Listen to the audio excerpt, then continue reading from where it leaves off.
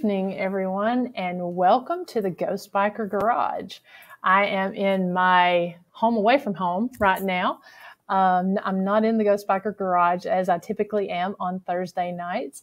I am actually on location. This is we'll call this the County Jailhouse edition. I am actually located here, broadcasting my show here from the historic Scott County Jail. So, we've been working all day and thought I would just go ahead and bring the show here. So again, thank you all so much for tuning in. It's kind of been a while. We haven't had a show for 2 weeks. We had the grand opening of the jail back on September 4th. And then also really just getting ready for this upcoming season and getting everything ready, getting the museum up and going here. Just had a lot going on. So it's been a little bit, but we've got some great guests for tonight's show that I'm going to bring on here shortly. But I wanted to go ahead and say hi to a few of the folks who are here in the chat room. Hello, Janet. Hello, Dr. Christy Sumner. Thank you guys so much for tuning in. I'm not exactly sure why, but for some reason on the time slot here, when I was pulling this on, it had it set to go live at 10 instead of 9, but we went ahead and went live anyways. Not really sure what happened there. But hey, Al, thank you so much for tuning in. And if anyone has any questions from tonight's guests, if you'll just put them in the comments section, we'll pull them up. And when we get a break in our conversation, we'll make sure to ask your questions. This is episode 30, which we're excited about. We're almost here in October, which you all know what that means. The start of Ghost Biker Season 4. Been working really hard to get all of that put together. And if everything goes as planned, fingers crossed, the first episode of Season 4 will be dropping on, let's see here, make sure I tell you right, Tuesday, October 5th at 9 p.m. Eastern Time on the Ghost Biker Explorations YouTube channel, as well as Facebook page. So we got our fingers crossed that is going to go as planned, but we'll let you know as it gets just a little bit closer if by some chance something with that changes. But I wanted to go ahead and introduce tonight's guests because we've got 2 guests on tonight. One of them, he was actually my first guest on the very first episode of the Ghost Biker Garage. So I know a lot of you guys tuned in for that. So if you haven't seen it, I suggest you go back and check that out. But tonight's guests are the podcast host of the ParaUnity Podcast, Brandon Marsh and Whitney Zahar. Brandon's been investigating the paranormal for the past 15 years and has a background in law enforcement, especially coming from, he also received his certificate of ordination of Christian ministry 21 years ago and uses a combination of Wiccan rituals with Christian rites to cleanse and clear homes. Brandon is executive producer and one half of the hosting crew of the ParaUnity Podcast. Whitney is the other half of the hosting team for the ParaUnity Podcast. She grew up in the history-laden, story-soaked atmosphere of Virginia, and she's always had a lifelong interest in the paranormal, reading everything she could get her hands on in the library. Whitney has done a few investigations with several groups in Virginia, including her own Shadow Walkers Paranormal. Whitney has also made guest appearances on paranormal and spooky podcasts, including, I can't talk tonight, including History Goes Bump, Haunted Happenstance, Homespun Haints, and Campfire Chronicles. When she's not a voice on the podcast, Whitney is a museum educator at a history museum in Virginia and a writer. Her first novella is out now. So we're going to talk about all of that and more here on tonight's show. So I'm going to go ahead and bring on Miss Whitney. Hi. And Mr. Brandon. Hey, guys. Hey, guys. How's it going? Hey, everyone. Thank you all so much for taking the time to come on tonight. Our pleasure. Miranda, my pleasure. I'm not surprised I'd be with you two when I ended up in jail. Right? Right? It just makes sense. Hey, Yeah, it wasn't my fault this time. Not this time. Well, this time I'm sitting on this side of the booking desk, so That is so cool. So if anyone hears anything, any noises or anything going on, you never know. I mean, it's been a pretty active time here at the jail. We've had some pretty cool investigations, and then we had our first investigation since we opened. We had a team here this past weekend, and they had some pretty cool activities. So just kind of be on the lookout if you see any shadows or hear any sounds. It could be something. Cool. I'm going to keep my eyes on that now. How's it been going, by the way? I saw you had your grand opening. We did have the grand opening, and we had quite a few people out here that day. We had Mother Legacy. She's performed on this show before, and she came, performed. We had some food trucks here, and it's been going good since. We've had a lot of out-of-towners come, as well as a lot of locals come and check out the museum that we've had, and we've got, I think, 12 investigations booked for the next over the next couple months. Yeah, that's exciting. Very nice. Yeah, so well, you got it with Dr. Christie, so I mean, what can go wrong? Yeah, I know, right? I can't think of a better business partner. She's awesome. Yeah, she's. We both, have been really working hard on this, and she's really helped to get the word out and all that kind of stuff with, people coming in. And so, yeah, good stuff. Aww. So tell me about you guys. Tell me about what's going on with the podcast. Whew.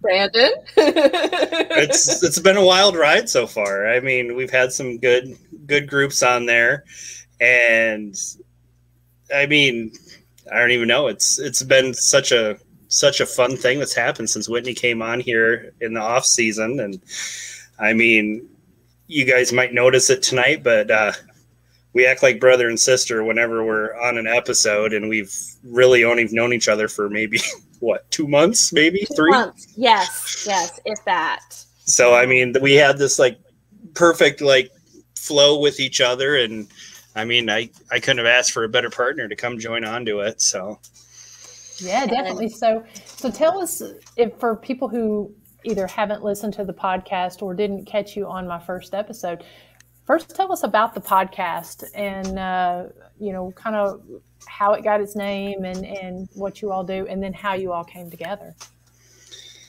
You want me to do this one? Yeah, you do. It's your podcast, dude. It's ours. It's ours.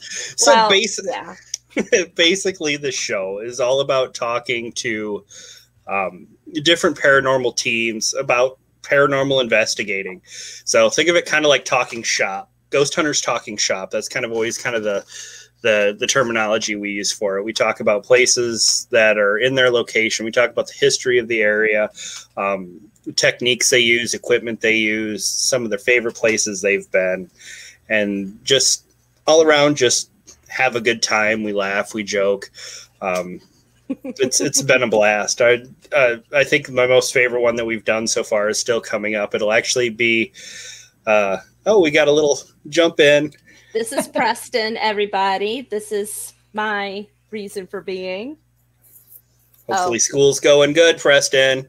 Mr. Brandon asked how school's going. Yeah. That good. All right. There's that. So we have an artist. I'll see it later. Okay, baby? I love you. Now that's live. That is live. It is Dr. Christie right there. Beautiful. Hey, thank you. But yeah, hey, I mean, Steve. we have fun. We talk to people that are actually in the fields investigating. It's not just one of your shows where we're just talking about haunted locations. We actually dive into more of the science and more of the investigation techniques that's used. The idea is for, if you're interested in it, this gives you a great chance to find out more about what we do. If you are an investigator, sorry, my computer's falling off the stand. Then if you are an investigator, maybe we'll talk about a technique you've never heard of or something you're thinking about trying. And it gives you a chance to get a little bit more information about it. And I think we do it in a fun way. I mean, we haven't stopped laughing, I think, in every episode. So, but we have a real good, in 3 weeks, I believe. 3 weeks, we have Mustafa from Ghost Hunters is going to be one of our guests on the show. Very cool. That should be a great show. And, that's one of the things I really enjoy about your podcast is you cover some great topics. And the people that you have on are very knowledgeable about the techniques they're using or just the topics. It's a great, interesting podcast to follow for that. And I'm learning a lot too. I'm learning about parts of the U.S. and other parts of the world because, in the past, Brandon has interviewed teams from outside of the United States. And I really hope we get that opportunity to do that again. So it's really a learning experience for everybody and for us too. And I want to take a moment to shout out my friends, Chris Vaughn and Steve Dills, who are right here in Virginia with me at Transcend Paranormal. You guys are coming on the show. No ifs, ands, or buts. I really like Transcend. I got to meet Steve when I did St. Albans for the first time earlier this year, and just a great group of guys. I was at St. Albans in 2020 for the first time. We'll talk about that later. Oh my God, that place. That place. It was a lot of fun. Yeah. So you said you're in Virginia, and Brandon, you're in Wisconsin? Iowa.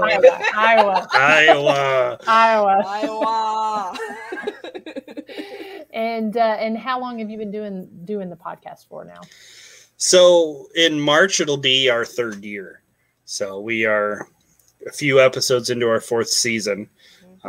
So, it's been coming a long way from originally, because when I first was getting into it, my goal was to interview one team from each one of the 50 states and call it a day and be done. And 3 episodes in, we're talking to Phil out in Galway, Ireland. And it's like, okay, well, this isn't going to happen. Oh, boy. Yeah. And so you said, Whitney, that you joined back in March. March? I think it was July. July, okay. I think, yeah. Yeah, it was July.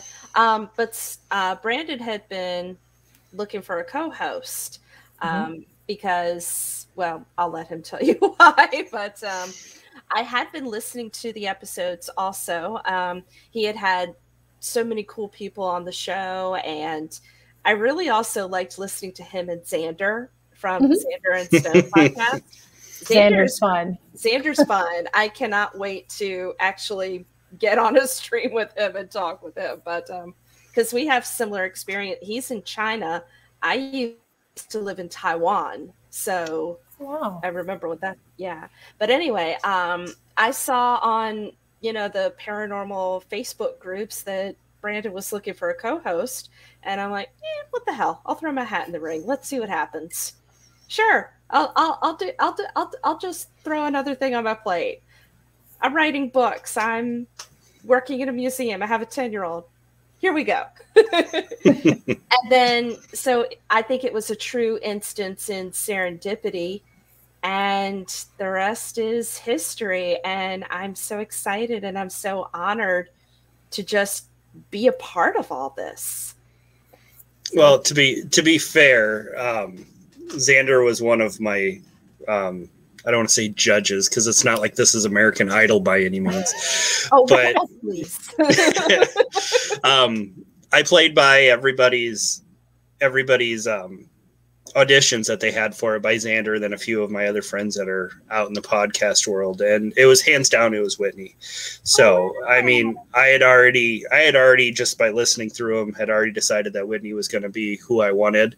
But I don't like to just like an investigation, I don't like to just take one word for it. I like to dig into it a little bit. So I had 3 other people listen, and within about 5 minutes of sending it to them, everybody came back and said, no, it needs to be Whitney. So that makes me so warm and fuzzy inside. Thank you. Once again, it's an honor, and I'm looking at this as a huge learning experience, and already I'm learning so much, especially when it comes to the tech aspect of what many of the teams are doing. I'm not the most tech-oriented person in the world, but I like to keep an open mind, so it's great to hear what people are doing. Yeah, and that's for me doing the live stream that I've been doing, because I just started doing it this year. And that's been the best part of doing that, is I felt like I've learned so much from all the different people that we've had on the show. Yeah. And I mean, the nice thing with this is I get more into the tech stuff. I have a equipment addiction. I like to try all the new stuff and see if it works, see if I like it. And if it doesn't, it goes on its merry way. Otherwise, it ends up in my massive totes upon totes of equipment that I drag around with me. Oh boy. But I cover a lot of that side of it. And I couldn't have found a better person on the history side. Because, I mean, I used to look into the information when I did get into the history of the locations. But Whitney, like, goes far beyond that. Like, she'll find all this great information that we start off the episodes with, where we talk about the histories of the places, and she'll be sending me messages of like 4, 5, 6 different websites that have all this historical information. She's like, look at all this because you're going to want to know it. And it's like, oh. Let's put it in the show notes. Yeah, let's put it in the show notes. So speaking of equipment, what is your favorite piece of equipment right now? Oh, geez. Oh, dear. I'm not used to asking that question, not having people ask me the questions. That's the fun part. The turn the tables. Turn the tables, and I'll be like, You know, I don't know. So one of the things that we had is, I mean, I'd say probably just me as a person. All the other equipment just kind of sweetens the pot, adds the sprinkles on my cupcake, I guess.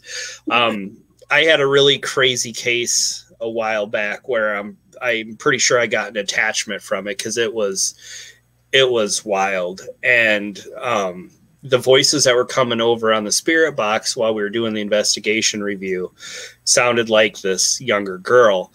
And I went down to Phoenix and was doing some investigations with the team down there, and we were getting the same voice in Phoenix that I was getting back here in Iowa.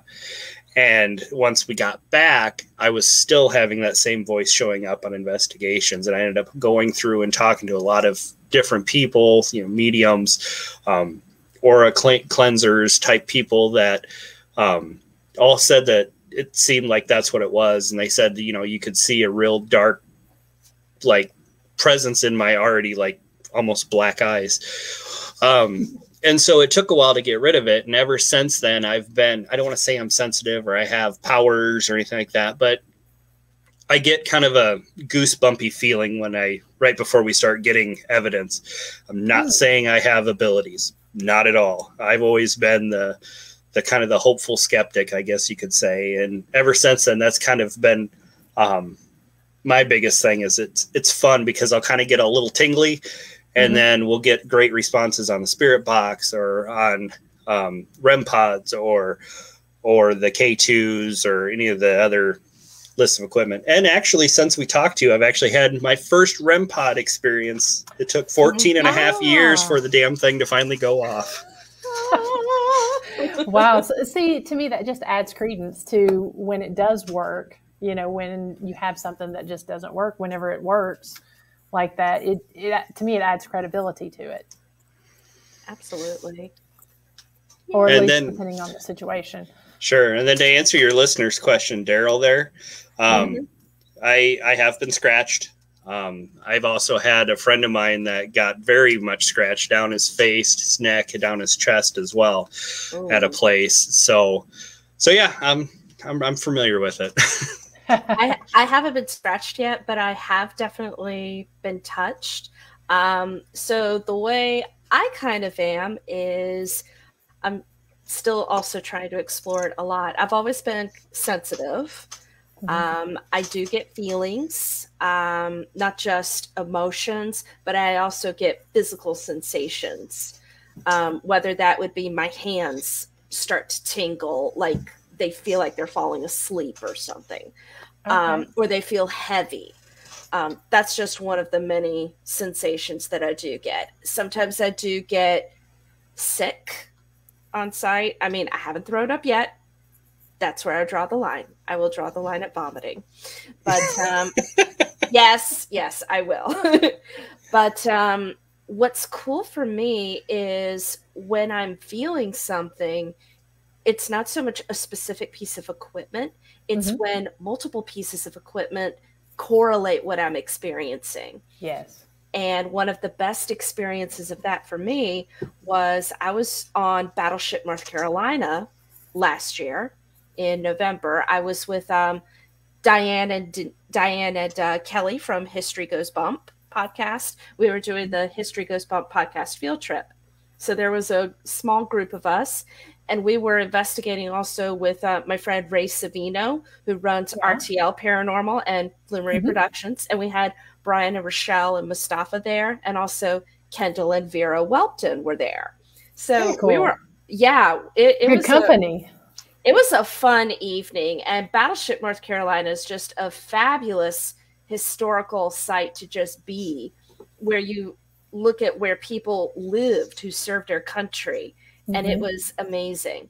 But there's an experience that I had. We were in this area where it was sort of like a elevator where they would load the torpedoes and missiles.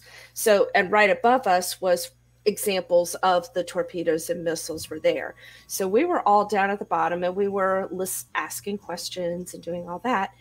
And I just kind of looked up, and I'm like, there's a guy just standing right there on top of the promenade. He's on top of the mezzanine. He's just standing there. It's a shadow. I can't see features, but I know it's a guy. He's just there looking at us. He's paying attention. He feels like he's watchful, like, oh, you're here. What are you doing here? And then Brian goes up with his data logger. And also other people were saying, yeah, the temperature's dropping down there. And he holds it up to the spot where I was seeing the shadow, and it was, the data logger just went nuts. Wow. So the irony is like, I didn't expect that. Oh boy. What does that mean? Did anyone else pick up on it as well? Or was that more of sort of a personal experience? I thought at first it was a personal experience, but then I found out later that there was at least maybe one other person that saw it, and also somebody else had a K2 meter, and their device was going off too. So that's awesome. That's so cool. Like you said, whenever different tools go off to corroborate what's happening, I mean, that's very cool. It was, and also a little intimidating. Jim, I've had similar experiences on the North Carolina too, with sudden cold spots and chills. That it's an incredible location. Incredible. I wanted to jump back to a question that had popped up, and like I said, I'm trying to man the chat room over here. So if I don't see your question or comment right away, I will get to it here in a minute. I wanted to address what Janet said. She is actually from Arizona, or in Arizona now. She's asking, were you investigated in Phoenix? So technically it wasn't in Phoenix. It was outside of Phoenix. It was in Superior, Arizona. And if you've ever been to the town, there's not much left to it, out in the Tonto National Forest. But where we had investigated, it was a former school, and they've kind of turned it into, well, half of it's not really used. The other half's now the police station. Oh, wow. So it was very entertaining as we're doing the investigation, and the police officers would kind of pop open one of the doors to kind of look in to see how we were doing. And they're like, how's it going? Are you guys getting any responses? And we're like, yeah, it's been pretty active. And they're like, okay, great, bye. And shut the door, and they'd be gone. But I mean, it was a lot of fun. We had some very wild experiences. We actually got a chance to play hide and seek with one of the children there. It would show up, and I have this device. It's called like an infrared crosshairs. So it shows, it baselines off whatever's in front of you temperature wise. And then if something cold moves in front of it, it turns blue. Something red moves in front of it, turns red. And it actually like tracks across the screen, up, down, left, and right. So you can kind of get an idea of where it's at. Mm-hmm. And we were using that in a K2. And we would ask them, we were trying to get responses because since it was a school, obviously why not? But we got this little kid's voice come on, and a friend of mine that was actually, this was a great example of ParaUnity, because he's originally from Colorado. He was on a team that was actually our first episode for ParaUnity. Dylan and I met up down there because he'd moved to Phoenix, and then we joined up with this team. It was Paranormal Scientific Investigations is the name of their team. But we met up with them to do the investigation at the school. We were trying to get responses, and we're like, hey, does anybody want to play a game? Maybe we can play hide and seek. And the K2 went crazy. And so it would hide in this room, and we would go around until the sensors and stuff would start going off and be like, found you. All right, go hide again. And then they would all shut off, and it would move, and we'd go around the room until we found the signal to go off again. And found you. And we went on for this for like 5-6 minutes, if not longer. And we were asking little questions as we went through it. And one of the questions that we asked, Dylan asked, what was your favorite animal? And on the audio, you could hear a little kid's voice go, quack, quack, quack, quack, quack, quack, quack. Aww, how cool. So it was a lot of fun. That is cool. Yeah, that's something that I try to do when I go to different locations, is play K2 hide and seek. And it's a really kind of amazing sometimes some of the results you'll capture with that. I know I was doing a residential house, and it was said that there was a girl that they often saw there, and we had no children there. It was myself and 3 other guys. And while we were investigating, we found the little girl in the bathroom, and we said, found you, and said, you want to play again? And as soon as we asked that, we got this child that came through and said, awesome. And it sounded like a little girl, and so it was cool because, like I said, it was just myself and 3 other guys that were there. And yeah, she really enjoyed playing that. So I always try to do that when I go to different places with kids. Hi, yeah. Jeff. How are you? Yay. Yeah, I don't spend a whole lot of time. I just haven't yet. So how long, I know Brandon has been investigating for quite some time. How about you, Whitney? How long have you been an investigator? Hardcore boots on the ground, not that long, like maybe off and on over the course of maybe 2 or 3 years. And finally, I am now with my own team. We are called Shadow Walkers Paranormal. The base of the group is in Williamsburg, Virginia. And the thing that most of us have in common in the group is we all have a connection to Williamsburg, whether we worked there, whether we lived there. And it's a really cool thing that sort of connects us all together. And our start date was 2020. So it's learning we're still trying to find our voice, but Shadow Walkers has been working with some of the other local groups in Virginia to sort of find our voice, find what works best for us. And we're just having a great time with that. I think they're going to be, when there are some events going on, we're doing it as a supplemental group. And there have just been several groups in the area that have taken us under their wing and just sort of guided us along. And again, that's what ParaUnity is all about. When you see these new groups coming up and you see that these are people that have true passion and they truly want to get out into the field and learn more and help people, then some of the more established groups in the area, they'll come to you. And if you ask, they will come to you and they will gladly take you and mentor you. And yes, Virginia has some very, very creepy places. That is the nicest thing you can say, Cody. It is so true. I've been to several of them. So it is so true. So speaking of those creepy places, what are both of your all's favorite places to investigate? You go first, Brandon. You would do that to me, wouldn't you? I would. Well, Superior was pretty cool. I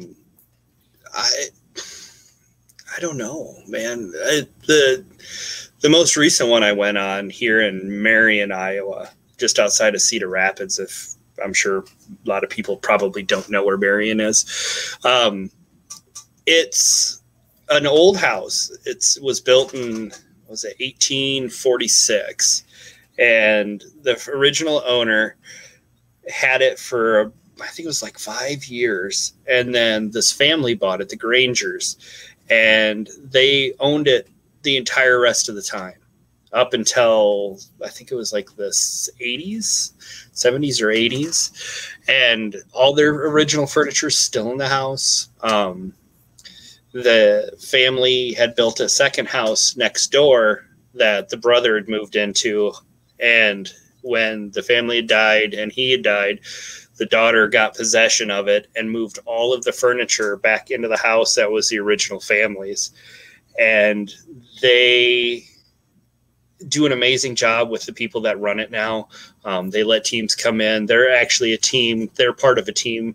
So they're big on having other teams come in and investigate. They'll jump in with you if you want to. They invite you to do different things. And the house is wild. We had a great audible voice come over.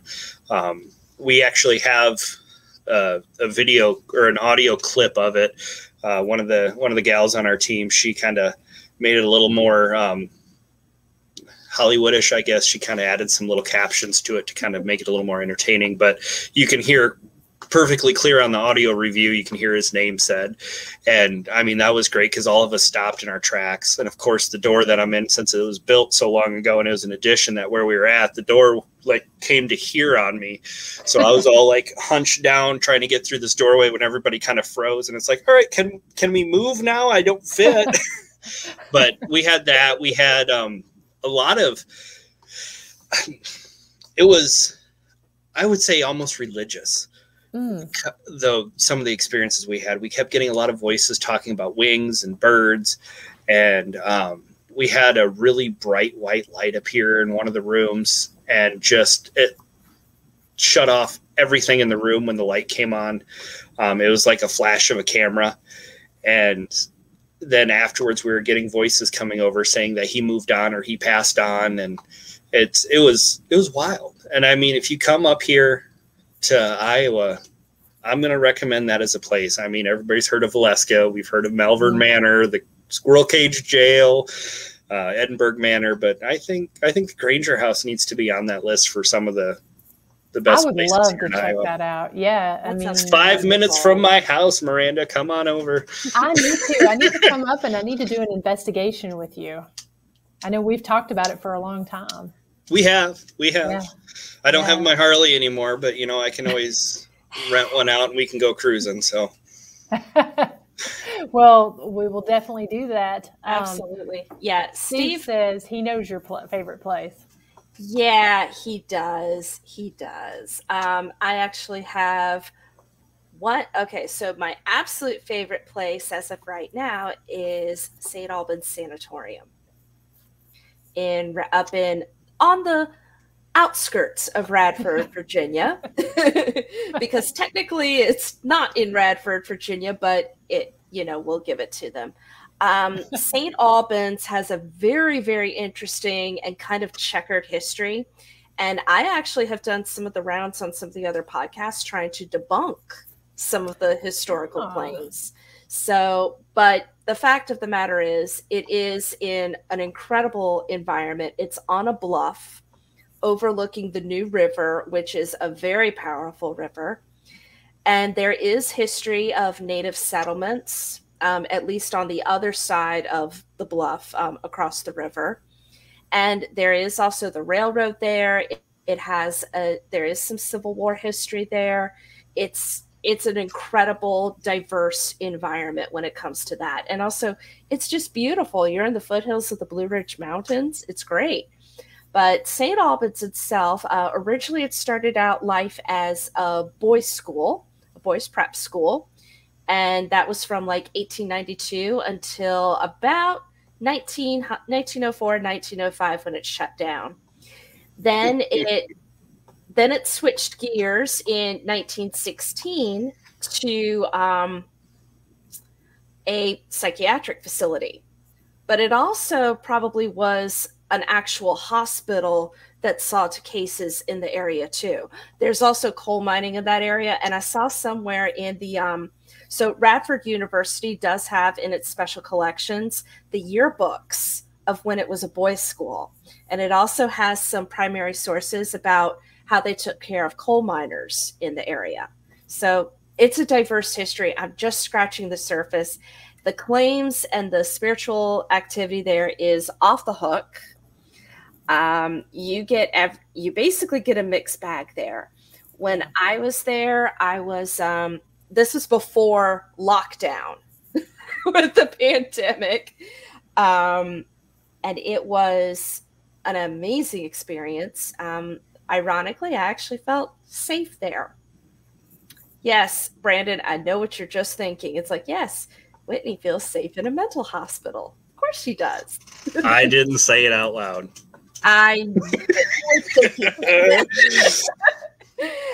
But still, I had a lot of amazing experiences there. This is where I definitely got touched. One of my most, I actually felt in the electroshock room, I felt my forehead was burning.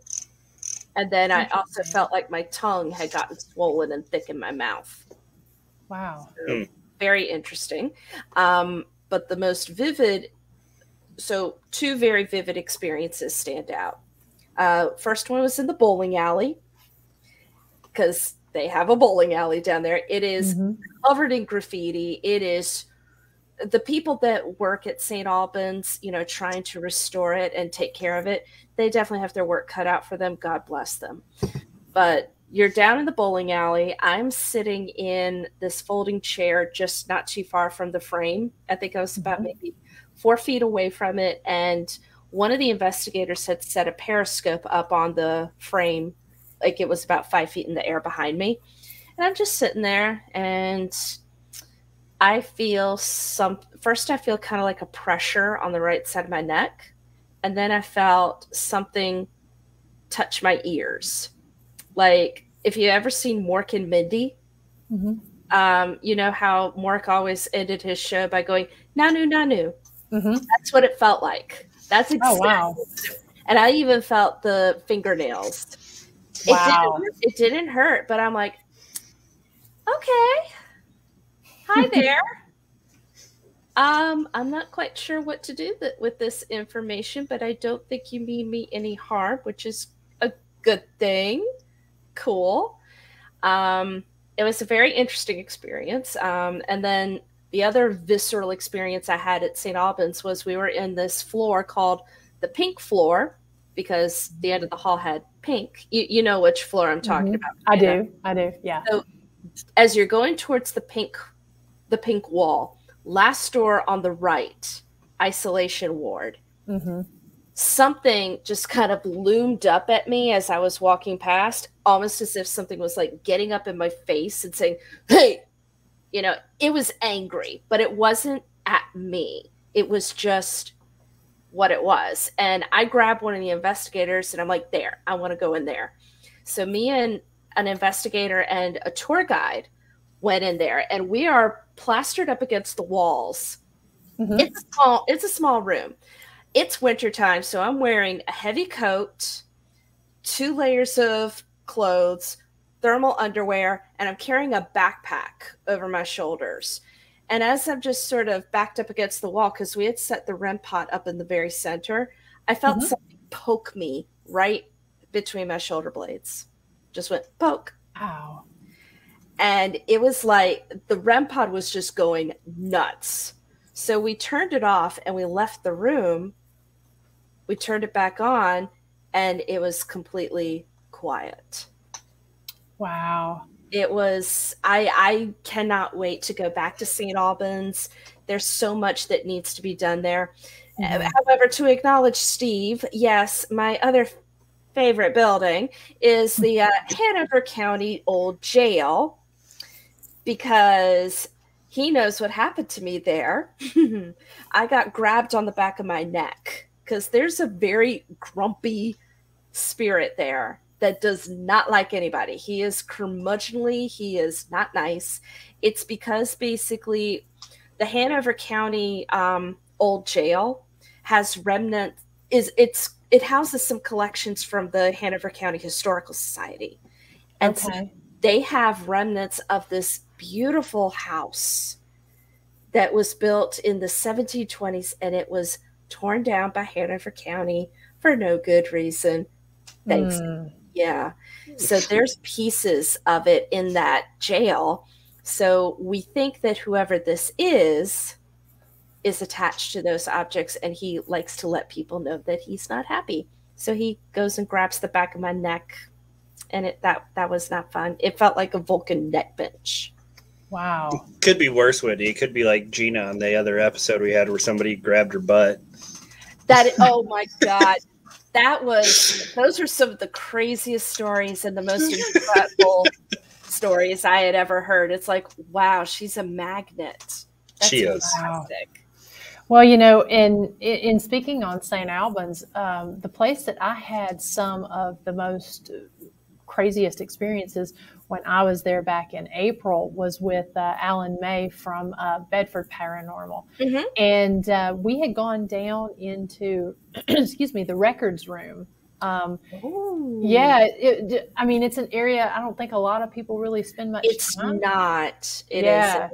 And so we went down there, and because it was my first time there, I was actually there speaking at EnigmaCons, but they canceled it due to that was when everything was going on. COVID. Yeah. And so they invited us speakers to go. So it was really cool to be able to investigate with Steve and Alan Marston and the Connor sisters. And there was a lot of really cool people there that I knew, but I'd never met yet. And so I had never investigated St. Albans before. And so Alan took me on a tour. And we went down to, because, you know, he's very knowledgeable and just, I really enjoy investigating with him because of his just real calm and quiet demeanor. And so we went down to the records room, and we didn't want to interrupt. We could see a light in there, and we could also hear two women that we thought were doing an EVP session. And so Alan, and of course I had my recorder going, and Alan said to me, he's like, you know, we don't want to interrupt them. And he's like, but this is what this area is. And so we kind of stayed back a little bit. They got quiet. And he was like, well, since we've already kind of intruded on them, let's just step in and I'll show you the room. We go around the corner of the room. There's nobody in there. And it sounded like a full-scale conversation. And so we ended up doing a session down there. And then we did a session down there the next night. And we had a lot of different kinds of hits on the EDI box as far as pressure changes, temperature changes on command. And then we kept seeing movement. We had a laser grid set up, and we had a list of some of the different patients and some of the different things that had happened. So we started reading all that out. Wonderful. When we went upstairs, we were on the second night, we were talking to Marcel, and she was talking about an experience. She said, you know, a lot of people don't know about this, but at one time they had been upstairs. This was early on. They had been upstairs, and they thought that two women had actually broken in and was down there in that area. So they had captured two women speaking down there as well, but it sounded like they were fighting. And it was even to the point they had called the cops, and they stayed up at the top because they knew that was the only way out from downstairs. And nobody ever came up. And when the cop went down, there was nobody down there. So that's so I was real intrigued by that area, I guess, just because, you know, one, a lot of people don't really hit that area, which is a good thing. But definitely a cool location. I was invited back there last month, but due to everything here at the jail, getting all that set up, I didn't get to attend. So I didn't get to either. I've just been and now that we've entered the high holy Halloween season, I give ghost tours, so I'm busy. And Johan, you're going to St. Albans in November. Have a ball, but watch yourself because it is very dark in there. It is the place literally is a labyrinth. It's crazy. It is. It's easy to get lost. It's crazy. Yeah. Stay with your guide. Stay with whoever your chaperone is. guiding you through, stay with them, because especially if there are docents on duty, because they are there, they know the building, so stick with them. Yeah, because I wandered off for about a couple hours and kept kind of going in circles, and then kept getting in some strange areas. I spent a lot, like I said, I spent most time there. We had a real good session with Steve and Alan Marsden and Alan May and all of them up in, I'm blanking on the little boy's name. Jacob's room. Yes, in Jacob's room. Yeah, we had a really good session there. I left something in there in Jacob's room. There was, if you were there, there was a little painting postcard of a mermaid that I left back. Oh, okay. Very cool. Yeah. Now we're geocaching. Right. Yeah. I did roll off by myself for a large portion of the evening. Yeah. Thank you, Steve. So I kind of did go off by myself a little bit. So that night, Tennessee Wraith Chasers were there. So it was Chris and Mike. And they had, they gave me a fake $100 bill because they were trying to make bets on how bad I actually could bowl. Because when we were eliciting activity down in the bowling alley, I said, if you bowl, you have to bowl better than me because I only bowl gutter balls. And Mike began to call me Gutter Girl, and still does. It was great. But he left the dollar bill. He left this fake $100 bill, and then he dared me to go. When we went back into the room where we were all gathering, he dared me to go back in there alone to get it. So I'm like, deal. I get to keep it. And he's like, yep. So but honestly, I kind of cheated a little bit. I grabbed one of the docents to help me remember the way down there. And there it was right there. There was nobody else around. So we went and I grabbed that bill, and then I made Mike and Chris sign it. So there you go. And I wanted to make sure to bring this comment up because I know Jeff has been in the chat room and interacting with everybody. You know, he used to be one of the caretakers there at the Bel Air house. Have either of you investigated that location? I haven't investigated, but I've heard of it, definitely. Same here. What a story. I know. I've investigated that location 3 different times now. And the first time was just myself and another lady. And that place is off the chain. I mean, it's crazy weird activity at that location. And I highly recommend anyone definitely checking that one out. But I wanted to make sure to call that up because Jeff. Yeah, Jeff, I'm always interested to meet up with people. And likewise, too, you know, if any of the people listening tonight ever make it over to Iowa, you know, hit me up. Let me know you're coming. You know, I'll definitely jump on and join you. And same with me in Virginia. And if anything, I'm pretty good at connecting people with different groups who may be a little bit smarter than me, but and that's what's interesting. There's a lot of teams out of Virginia. We have a lot here in Tennessee, but there are a lot out of Virginia. There are. I can't even list all of them because I don't even know all of them, but off the top of my head, of course, Transcend Paranormal, my group, Shadow Walkers, Spirit Guides Paranormal, which, by the way, I did see Misty and Ashley Connor at the Psychic Fair, and they say hi. It's so cute. They're such sweeties. I love them. And Johan asked if the Bel Air house is close to St. Albans.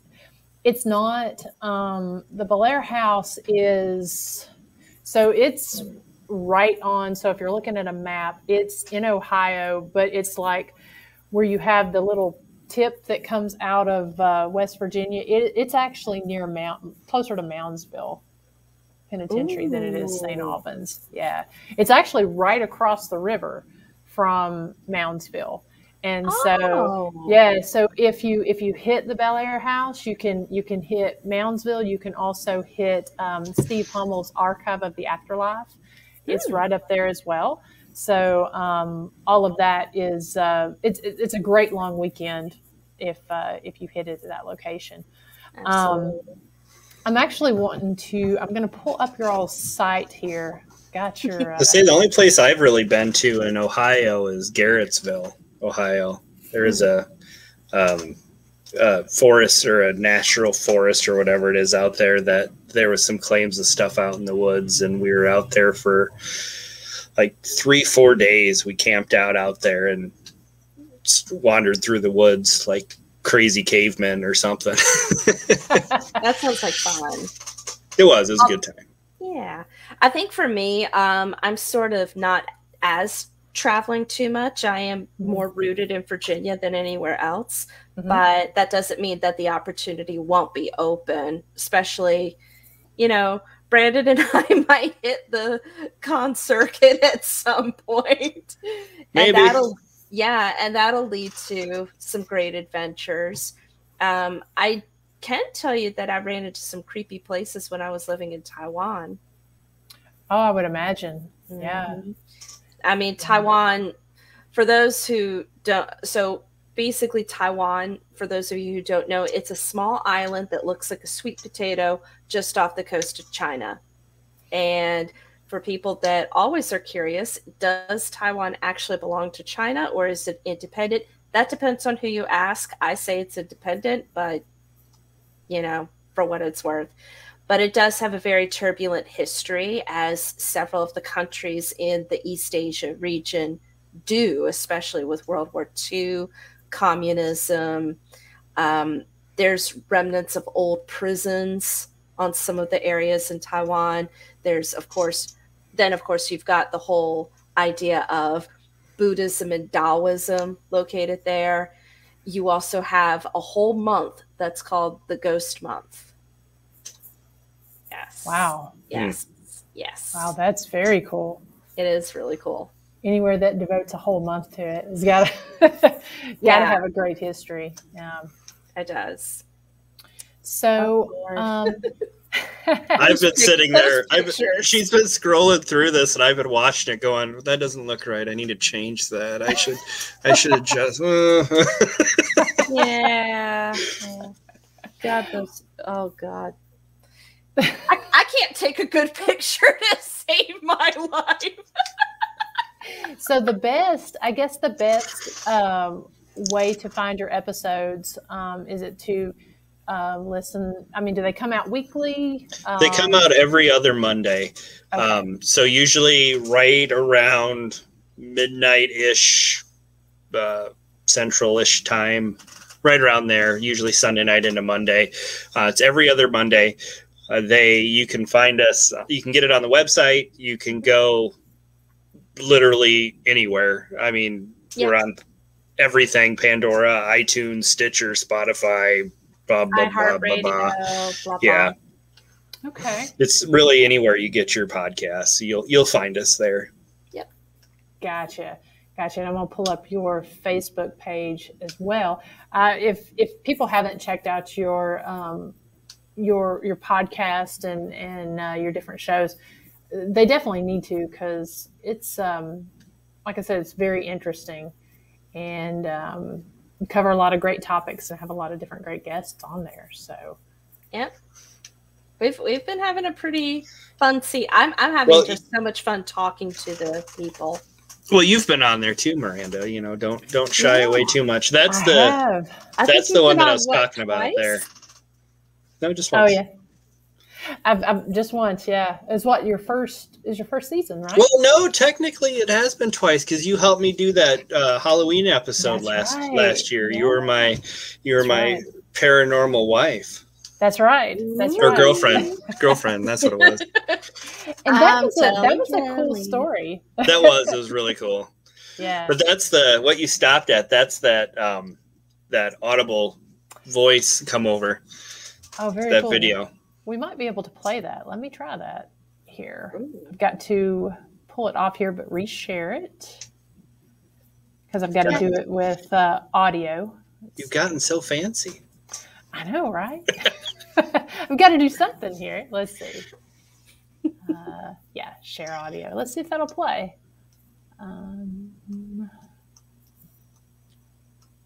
Okay. Can y'all hear it? Yeah. Yeah.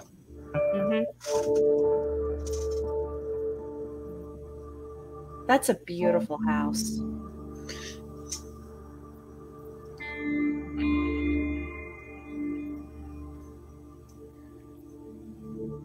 See if I can pull it up here. Watch the little captions at the bottom. She's gonna go hang out with her all. Oh, the master. What? Oh. Someone say my name? No. There was definitely a male voice. I heard that too. I thought that was whispered? Brandon. I thought it was Brandon too. I didn't say anything. I didn't say anything? No one whispered? That was right behind you, Jan. Yeah. It was right next to me. Ow. I thought it was. Let me out. Well, that should get caught on this recorder for sure. I'm not going in there. Does that play it again? No, it just plays through it once. It'll Let's see. repeat itself. But yeah, I mean, it's, That Hear was that loud. and we could hear it audibly without Oh, any the equipment. What? Yep. Wow. Someone say my name? No. There was Can you definitely a rewind male that? voice. I heard that.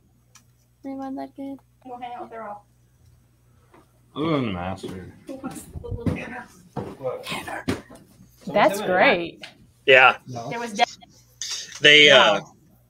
everything in that house was picking on Tanner that night. He was getting all sorts of stuff going on with him, and at one point, it actually something was trying to connect with him, and it got to a point where he actually had to step onto the house for a few minutes just to kind of be able to breathe, because it was just so much all at once.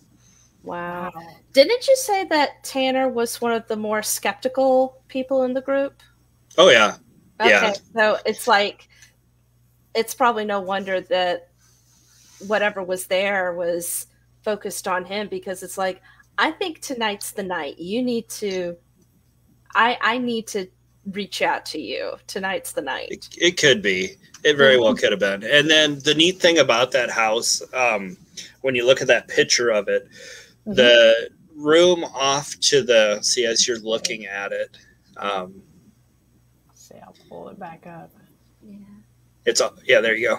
So Wow. if you can pause it there. So that wooden door that you see kind of off to the left side, originally all the house was when it was first built was that room and the room straight above it where that window is. That's all the house was those two rooms.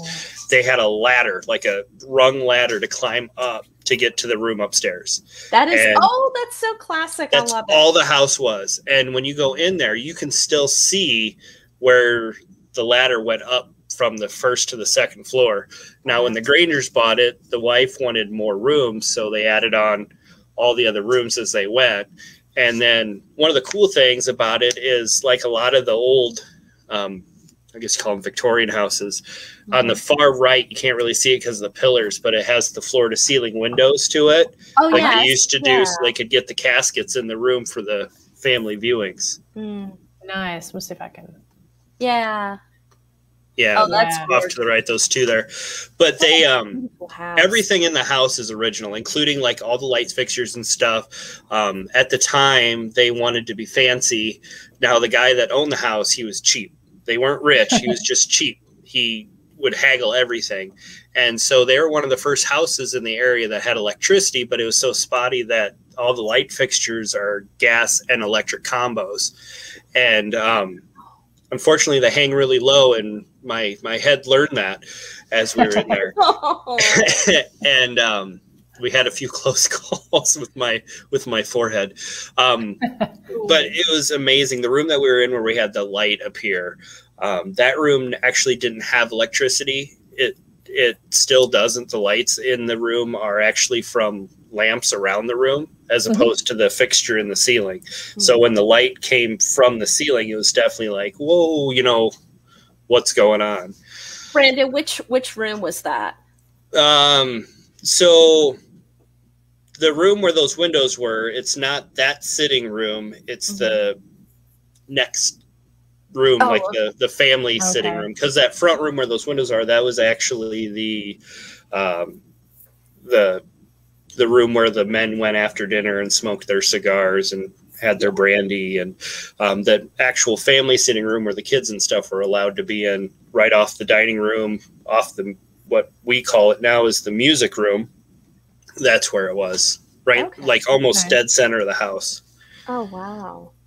So has this location, because I have never heard of this one, like you said, when people talk about Iowa, they always talk about Villisca and Malvern.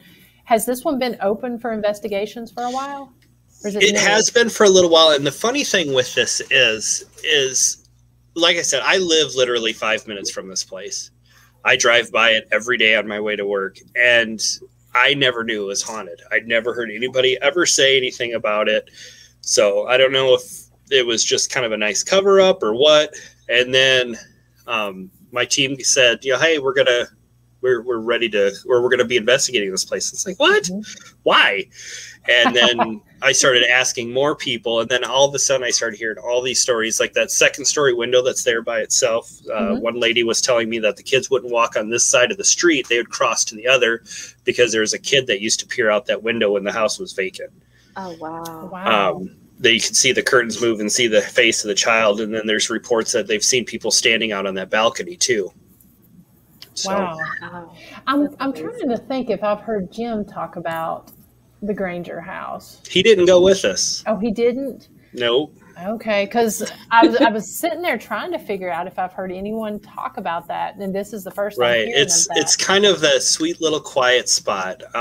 Nice.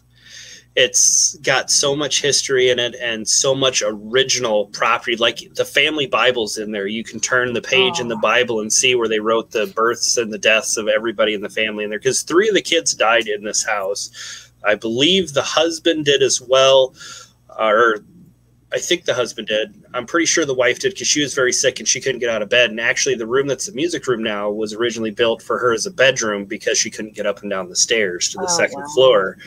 And then, of course, the history of it where he had her sister move into the house to help take care of her, and they ended up doing things and having a child, which him and his original wife adopted as their own. So, I mean, it's, as Whitney loves it, it's a A&E, or not a A&E, but a Hallmark movie marathon going on with the family history. Yeah, you saw what I did there. I did. For the record, I don't watch that stuff. I watch the horror. She always has a twisted love story that she puts in the histories of the episodes, and I was going to give her a time. I actually do. The last couple of episodes that I've done, I have found very interesting love stories components to it, or at least in terms of the legends. In one of our recent episodes, it was in Florida, there was a theater, and there was a white man who was in love with an African-American woman, but the theater was segregated, and this poor man, according to the story, was trying to go up to the balcony where his love was, and he got very strongly discouraged. Later, off-site in a different location, he was supposedly killed by this woman's relatives, and now it's that his spirit haunts the theater. Very interesting. I kind of like going into the history of things that aren't really told much. So, for example, as Brandon kind of mentioned what I do with the research, I try to find out about indigenous tribes in the backgrounds. I try to find out African-American history. I try to just sort of see beyond, or at least if I can't find anything, I just make the resources available. So if somebody wants to pursue it, they can. Because in a lot of ways, one thing that I've learned, not just working in a museum, but also giving ghost tours and being an investigator, more to a point, a researcher, I have found that when people come to a ghost tour or a paranormal investigation, it's like their gateway to the history of that area. For many of them, that's their only way to learn more about the history. So I just try to make it available. Yeah, it's another way to reach people, for sure. Yeah, Because it's just getting that I mean, because I can remember traveling to the different historical locations as a kid, and that's one of the things they would always kind of add in. You know, if we were going to like President Eisenhower's house or Andrew Jackson's house or some president's home or just some historic location, you would always inevitably have somebody ask if it was haunted, if they had experienced anything, or the docent would always tell about something they've experienced. And of course, I've always loved history, but that would always capture my interest there of, you know, when they would start talking about the hauntings. So let's talk briefly, we're almost out of time, but let's talk briefly about your background as a historical educator with the museum that you're at. So I work for this wonderful museum in Richmond, Virginia called the Valentine Museum. That's not about Valentine's Day, but believe me, we do have a special event on Valentine's Day. Valentine Museum is the oldest private museum in the city of Richmond, and we have some amazing collections that talk about the diverse history of Richmond and the outlying communities. And especially since we happen to be in the area where a lot of the statues came down on Monument Avenue. So we are part of that conversation and trying to find a way to use the community and welcome the community to how do you interpret history? What do you choose to remember? And how do we move forward? So it's a big part of that work too. But I work with school groups and I work with adult groups. We do virtual tours. We do virtual programs, outreach, you name it. I mean, especially during COVID, we really got good with our virtual programs. And we were able to reach more people throughout the state of Virginia. But I love my job. I have a blast with it. But by night, I tell stories and I write things. And sometimes people like what I write. Does the museum allow investigations or such inside of it? Not exactly. I don't think there's anything discouraging it, but it's just something that hasn't exactly come up in conversation, although some of the employees have said some things to me about it. It's just, there's a lot of logistical things with our museum too, parking being the big one. But also, we are right in the heart of the city of Richmond, and we have a huge hospital complex surrounding us, and it's constantly being constructed. We are surrounded by that. So there's just stuff everywhere. But there are plenty of historical sites in Richmond that do have a reputation, and there's also plenty of good ghost tours in Richmond that we've also networked with all the paranormal investigation groups, and they give some pretty good solid tours. There's something for everybody there. Oh, very cool. Very cool. So make sure I've not missed anything. Do either of you all have any type of events or anything coming up? I know you have a novel out right now, or a novella out right now. I do. If each of you want to talk about, like you mentioned that about the I don't know if anybody heard that. I heard it. Okay. Sounded like something fell back there. Oh, barking's on my side. That's the dog upstairs. Yeah, okay. There's no dog here, but it's weird. It started barking as soon as that crash. I heard that crash. It sounded like it was coming just over your shoulder in the doorway. Yeah. So. Yay! Thank you. Yeah, thank you. I'll have to go check on that here in a few minutes. No, mine's my teenager came home from robotics league and the dog's going crazy. So talk about your book and then I'll talk about my thing, Whitney. Yeah, talk about any events or anything you guys want to plug. Okay, so where to begin? Okay, so I help out with this haunted house attraction called Red Vein Haunted House, and we are entering the high holy season of Halloween. Our haunt opens on September 25th and runs throughout the Halloween season. We also do ghost tours, Ashland Haunted History Tours in Ashland, Virginia. We give tours Friday and Saturday nights. And who knows, you may see me. You may also see some interesting things. Yes, my book. It's called The Safe Room, and it is out right now. You can get it as paperback, and you can also get it as an ebook, not just on Amazon, but also on Kobo, Apple Books, those other things. And I do also have some short stories that have come out. I've got a short story appearing in a collection called Unfortunate Fables, coming out October 12th. And it's about really, really dark fairy tales. They are not safe for work, so read accordingly, but lots of wonderful things coming out. Very cool. Very cool. And we can share some of that in the show notes, because this will rebroadcast on YouTube, and it will rebroadcast on Saturday night on My Mix TV. So, yeah, we'll definitely put all that in the show notes. Yeah, let me know, and I'll send you some stuff. Please do. Please do. And then we have our team, the one that we were watching the video clip on, Transcendent Paranormal Society, here in Iowa. We have a public investigation going on for that National Ghost Hunters Day, starting the Friday the 24th into the 25th. We're doing a public investigation where, as I'm sure a lot of teams do, for public investigations, we charge money that way we can fund going places as well as equipment.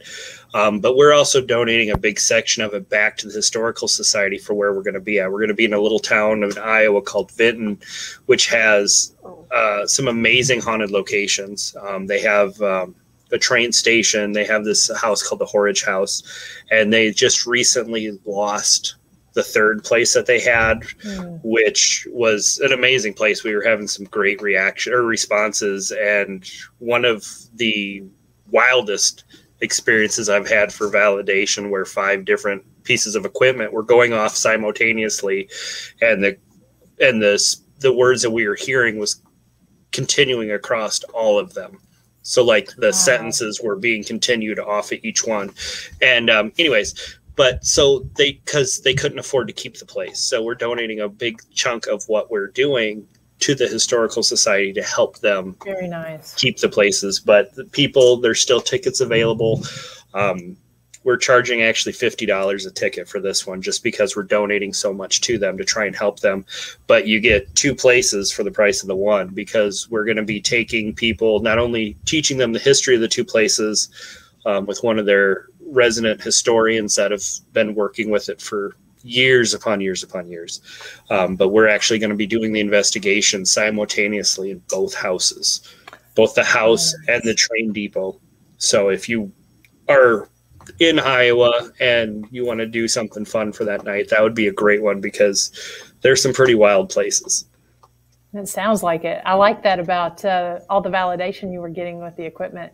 That's impressive. Cool. Yeah, it was footsteps walking down the hall.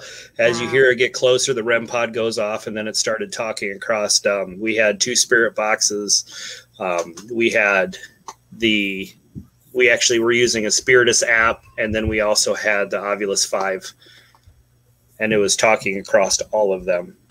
Wow. That's impressive and quite rare. Yeah. That doesn't happen a lot.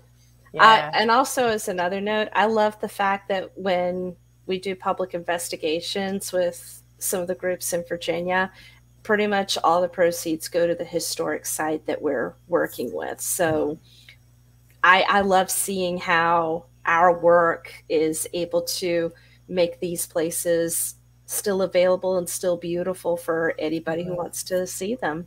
Exactly.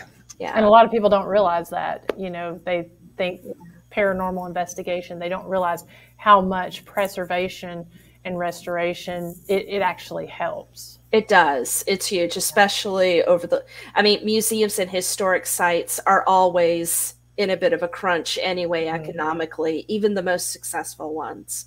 But definitely over the past year, so many places just need the help and love. And also, you never know, for some of these places that have been closed down and reopened for the paranormal groups, activity has spiked.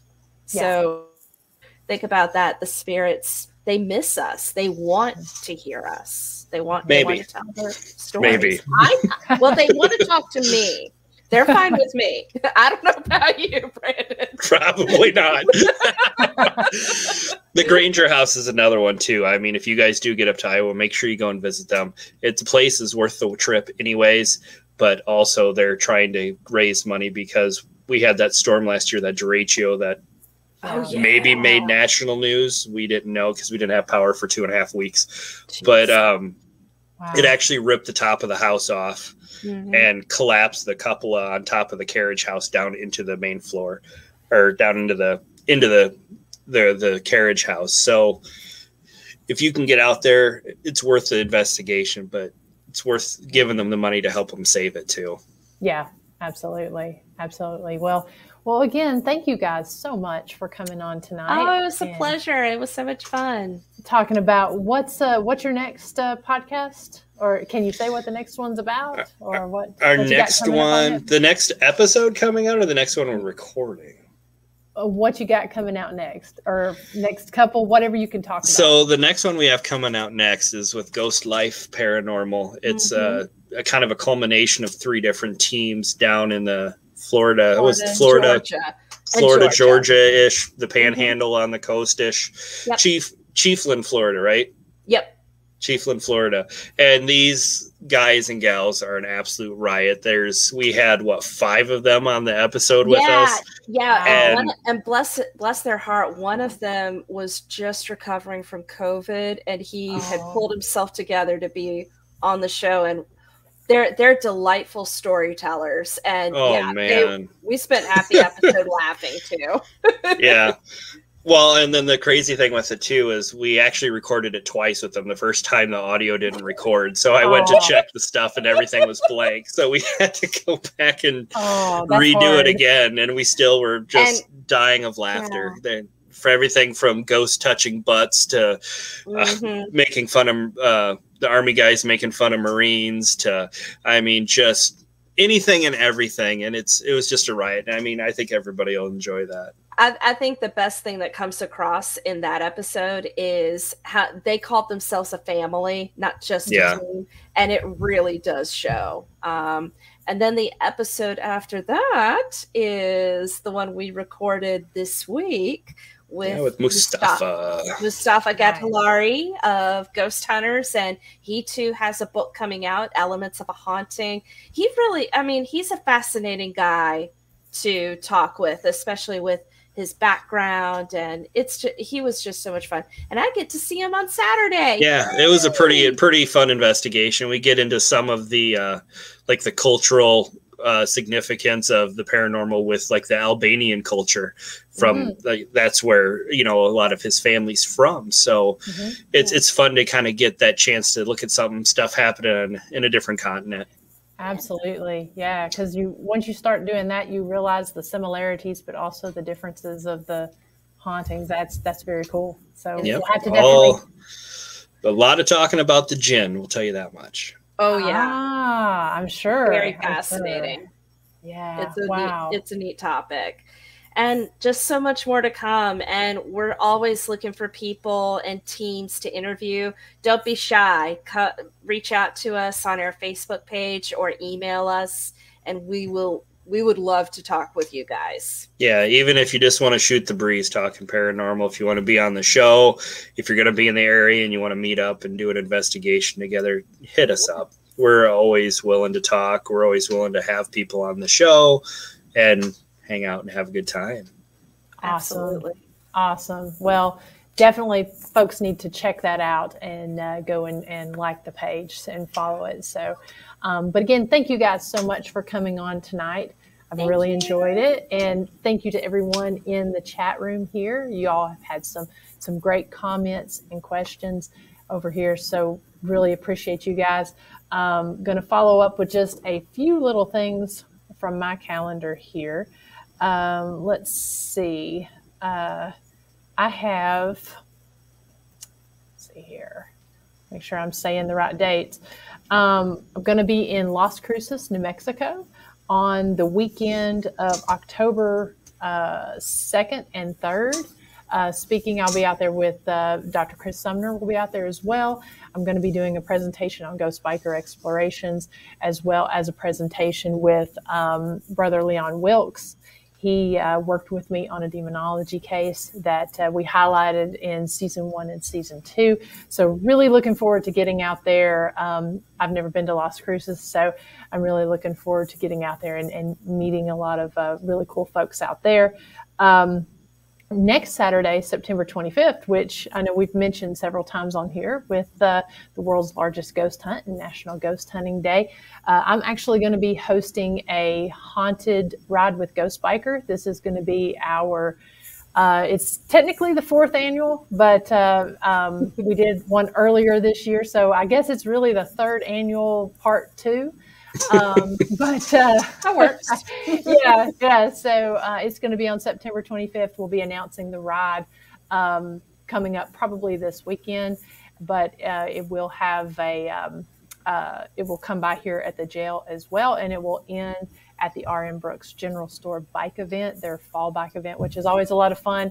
And we ride through some of the most beautiful historic and haunted areas here up on the Cumberland Plateau in East Tennessee. So that's going to be coming up on September 25th. And then I had seen a comment here on, let me find it, from Nancy Weems.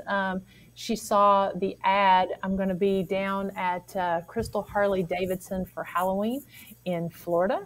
And so it was in the Born Free. I think it's in the Born Free magazine as well as in the Born to Ride magazine. So anyways, that's going to be coming up on Halloween. It's going to be, the event will be at the Harley Davidson on October 30th, that Saturday from 11 a.m. until 3 p.m. And then we're going to be hosting a haunted ride down in Florida on Halloween Day. So really looking forward to doing that. There's going to be more information to come over the next little bit. And then, of course, the release of Ghost Biker Season 4. Like I said, that's been one of the things we've been really working towards. I'm spread about this thin right now with opening this location and then also trying to get the season.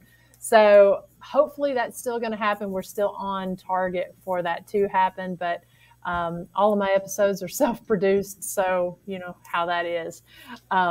We're hoping if that ends up being the case, then that's going to be the first Tuesday in October at 9 p.m. that will be releasing. But we do have some good episodes. If they end up not coming out in October, they will still come out. They may be just a little bit later.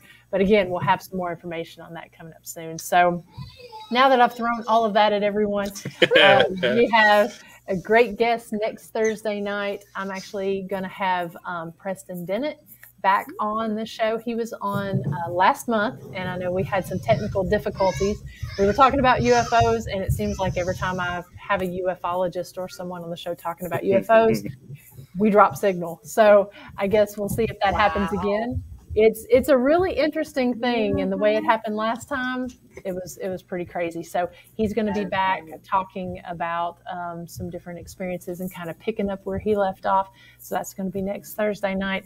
And then we're also going to be announcing some really cool things that we've got coming up for the month of October here at the jail. So we'll just stay tuned to the Historic Scott County Jail Facebook page, as well as www.historicscottcojail.com, and we'll have all that information on there as well. So again, thank you so much for coming on tonight, and thank everyone in the chat room, and we will see you guys next week.